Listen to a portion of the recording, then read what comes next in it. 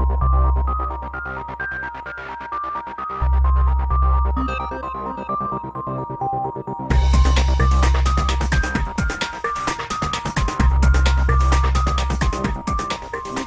the expertise that the engineers and the scientists have as well around the clean tech opportunities to learn more about how they can invest in the right areas?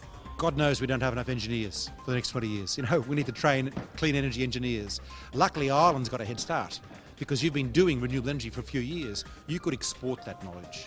The way you manage your grid here with a very high proportion, sometimes on a night time, 50% of your energy comes from renewable energy sources. There aren't many countries in the world, there's Denmark and Spain. So how you manage that grid and how you manage it going forward, energy storage technologies, how you build the financial products that allow those things to happen, these are learnings the world needs. This is something you can do for everyone else. In the area of clean tech, given the interaction in this country between ICT and energy, and the fact that the leading companies of the world are located here, and that we have a skilled people prepared to put their ingenuity to work, I think it's an exciting area for the future.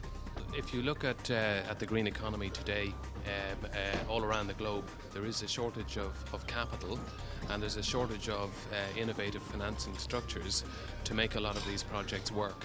We've got a huge demand globally for alternative energy, and one of the key shortages is actually capital.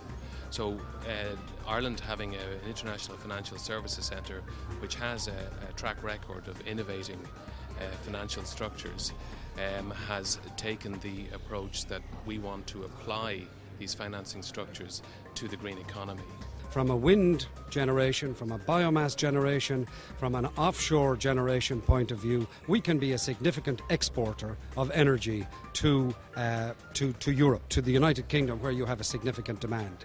We see that as a huge opportunity. We've got to embrace it.